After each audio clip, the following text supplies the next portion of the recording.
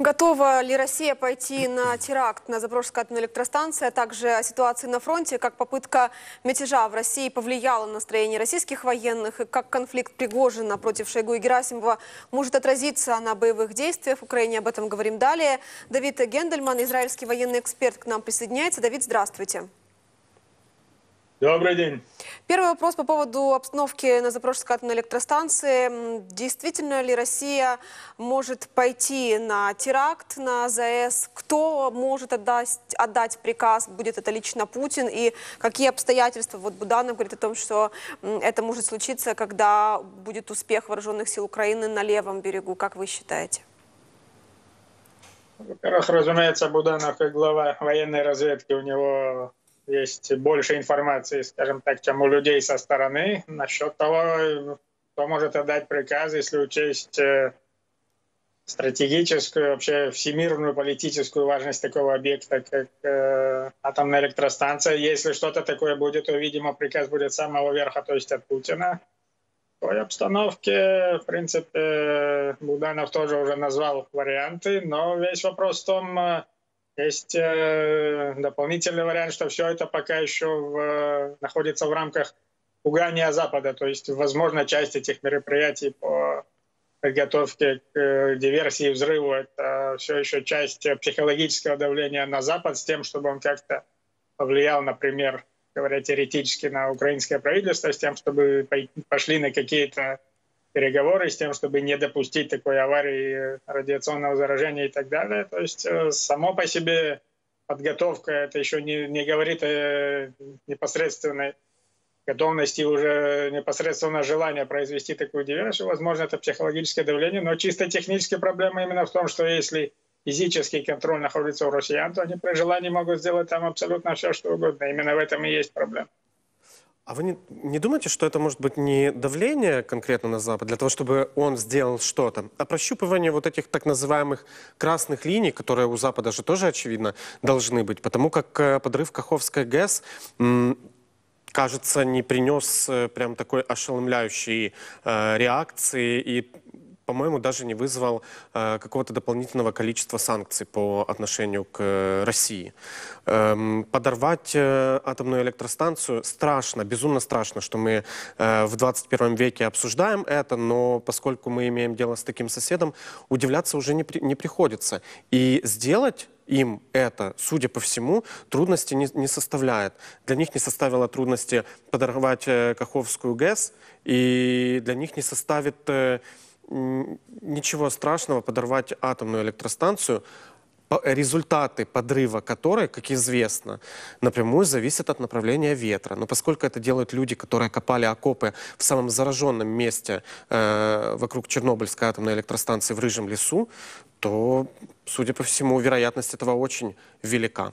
Что они пытаются нащупать таким образом? Зачем они в медведя палкой тычут? В принципе, это два разных вопроса. Во-первых, то, что ведется подготовка, как я сказал, само по себе, это может быть психологическим давлением, но, например, если это психологическое давление не увенчается успехами, они не достигнут результата, например, теоретически таким результатом может быть давление на Украину с тем, чтобы она пошла на переговоры, тогда же мы переходим ко второму варианту, то есть собственно, физической диверсии. Разумеется, россияне могут это сделать, потому что у них есть все физические возможности. И действительно, до сих пор мы не видели чего-то такого, чтобы они принципиально отказывались делать, в том числе техногенные катастрофы. Но пока еще этого не было. Мы еще пока на первом этапе. То есть, возможно, это частично психологическое давление. Потом, если это действительно произойдет, тогда уже можно будет говорить о том, чего они хотели этим добиться. Например, если происходит взрыв на атомной электростанции, возможно, действительно Запад, если он не пошел на переговоры из-за психологического давления, возможно, из-за самого физического факта он уже пойдет и так далее. То есть, в принципе, там уже даже не важно, на кого будет ветер, на кого пойдет радиация, говоря простыми словами. Но сейчас мы все еще на первом этапе, потому что, собственно, подрыва еще не было. Пока это еще на этапе пугания. По поводу попытки мятежа в Российской Федерации. Пригожин утверждает, что причиной всех его действий было то, что российская армия ракетами обстреляла тыловые лагеря вагнеровцев, было много погибших, и это спровоцировало то, что Пригожин решил разбираться непосредственно с Шойгу и Герасимовым.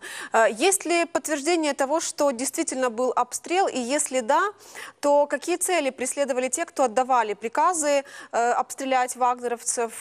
Понимали ли они, что может быть реакция, или просто желание уничтожить перевесило все возможные анализы последствий? Из того, что видно на данный момент из того же ролика, который опубликовал Пригожин, это выглядит как постановка, это просто было использовано Пригожиным как предлог для начала мятежа, то есть нет пока действительно подтверждения, что такой обстрел вообще был. В любом случае, такая операция готовится заранее из того, что мы видели, как проводился этот поход, как сам наряд сил и средств и общее количество задействованного личного состава. То есть видно, что это подготовлено было заранее, и потом в нужный момент просто предъявили якобы обстрел, который стал непосредственно поводом. На самом деле, скорее всего, никакого обстрела не было, это была просто инсценировка Пригожина для всех его последующих действий. Хорошо, но и вы тоже знаете, представляется, что организация мятежа численностью в 25 тысяч непосредственных участников, то есть наемников из Вагнера, ну, это не на прогулку в лес сходить, это мероприятие, которое требует определенного времени и усилий для подготовки. Но неужели Минобороны Российской Федерации не понимала и не видела, и не могло себе представить, учитывая даже просто периодические наезды Евгения Пригожина на руководство этого министерства? Неужели они не понимали, что такой мятеж может готовиться? И конкретно, что вот он уже готовится? Что знало Российское Министерство обороны, ФСБ и прочее, это мы, разумеется, не знаем. Голова в предмет темных исследований не подлежит. Это все на самом деле, на что рассчитывал Пригожин, знает только он. Все остальное это вокруг спекуляций. Теоретически можно предположить, что он как раз рассчитывал на неких людей, на которых можно оперировать в Генштабе, Министерство обороны, ФСБ и так далее. И это не было действиями одиночки, но это все чисто теоретизирование, знает только он. На самом деле, если смотреть чисто на факты, то мы видим захват вооруженным отрядом во время Большой войны штаба военного округа и поход на столицу ядерной державы. И этот поход, как минимум, к данному моменту закончился не каким-то разгромом или подавлением, он закончился соглашением. Это само по себе уже удар по имиджу российской власти, как внутри страны, так и за рубежом, удар по силовой вертикали в целом. Это те факты, которые мы видим. Что реально за этим стояло сейчас, разумеется, миллион различных спекуляций, но что на самом деле это было, знает только Пригожин, а что будет дальше, возможно, даже еще не знает и он сам. То есть, разумеется, это интересно обсуждать, но если смотреть на факты, то факты вот такие. То есть уже ущерб, как минимум, на имиджевом уровне уже несомненный. То конкретно это было, знает только один Пригожин. И не факт, что он когда-нибудь расскажет правду. А как на фронте вся эта история, длившаяся 2 дня, может отразиться? Может ли посыпаться линия фронта? Как это отразится на моральном духе, на командовании тех подразделений, которые находятся в Украине, на оборонительных способностях российской армии и потенциале наступать? Из того, что мы пока видим, особого влияния на фронт пока не было. Если бы эта вся история затянулась, возможно, мы бы увидели нарушение боевого управления, возможно, какое-то выражение в войсках, отказ выполнять приказания и прочее. Но так как это как минимум пока, как минимум официально это все быстро закончилось, то есть мы особо никаких изменений на фронте не видим. И не видим того, что украинская армия смогла под шумок, что называется, провести какой-то крупный прорыв. И именно из-за того, что в российских войсках не наступило какого-то брожения, развала, обрушения и так далее. В целом на фронте что было, то и есть. Поэтому те попытки продвижения украинской армии, которые есть, они в принципе особо не отличаются от того, что были. Дальше зависит от того, какие будут последствия, будут ли какие-то политические либо кадровые изменения в российской армии, в Генштабе, Министерстве обороны. Возможно, это как-то повлияет на дальнейший ход войны. Но пока, как минимум, на данный момент пока особых изменений не было. Поэтому и сам фронт, и сама война пока выглядят примерно так же, как выглядели и до этого. А как вы думаете, можем ли мы говорить о том, что такое формирование, как ЧВК «Вагнер», все, его история закончилась? Это тоже, разумеется, все в тумане. Мы не знаем, какие именно договоренности были достигнуты.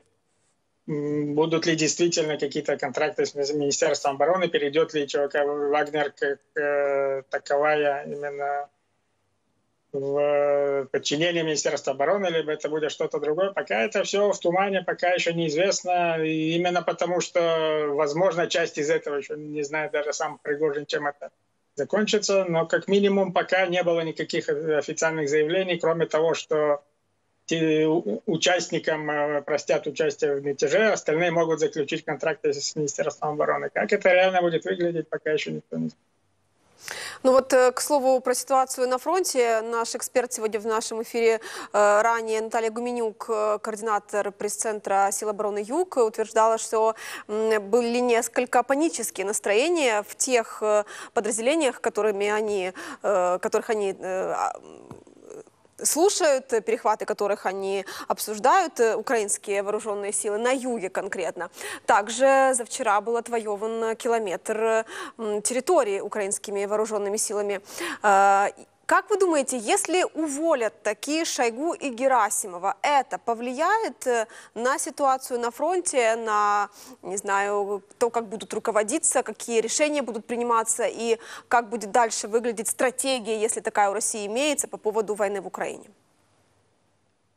Зависит от того, кого поставят вместо них. Понятно, что в общем и целом, какой бы военачальник ни был, он все равно вынужден оперировать тем нарядом сил и средств, которые у него есть. Если, например, сейчас теоретически вместо Герасимова поставят Суровикина, это не значит, что у него вдруг резко от этого отрастет сразу 20 дивизий.